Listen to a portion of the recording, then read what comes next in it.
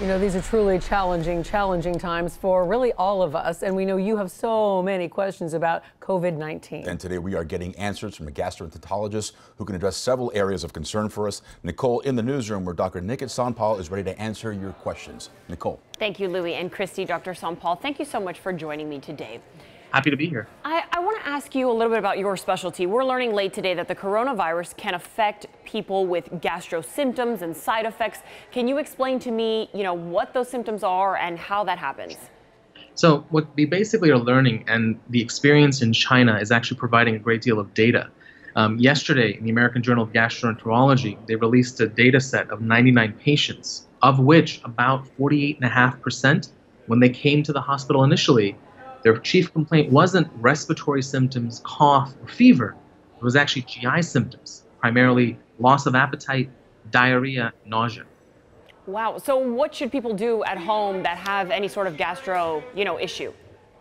So right now, we're still developing what we should be doing in terms of the algorithm of whether or not you have GI symptoms. Okay. Obviously, as healthcare providers, we have to now take that into account. If you're at home and you're developing GI symptoms, you also want to take into account that only 7 of those 99 only had GI symptoms.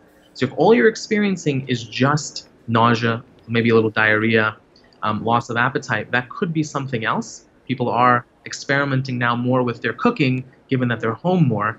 And so there may be a touch of food poisoning or something along those lines.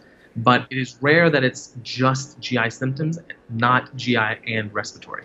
Doctor, I have had a few people ask me already, are there any sort of over-the-counter medications that you can go to Walgreens and buy and have at home and take?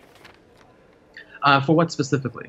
For anything related to COVID-19, for, anything that you're already taking, any sort of Tylenol. Should people still be taking that? Should they stop?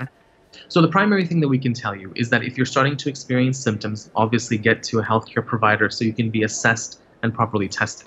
If you're developing fevers, the WHO has recommended that we don't use ibuprofen. Mm-hmm. And if you are having high temperatures and malaise and body aches, to stick with acetaminophen, which is Tylenol. Obviously, the over-the-counter medications for congestion and cough can be used. There isn't one that stands out. But what I can tell you is that ibuprofen should not be used at this time, and that we should be sticking primarily to acetaminophen. And for those watching out of the country, that's paracetamol. Okay. And doctor, last question for you. If you get the virus, if you get COVID-19 and you go through the isolation phase of 14 days, can you get it again? It's an excellent question. There is some data coming out of Japan where a couple of patients have had reinfections. It's still left to be discussed. The CDC and the WHO hasn't totally released what's the role on reinfection. But what we know from our first year med school and all the physicians out there is once you're infected, you technically do create an immunity. And so based on the fundamentals and laws of what we know in science, you should not be able to get it again. Okay. There are concerns, however, that there may be multiple strains, which could be a concern. But again, that still needs to be fleshed out. Still so much more to learn for all of us. Thank you, doctor, so much for answering all of my questions. Having me. We will be right back after this short break.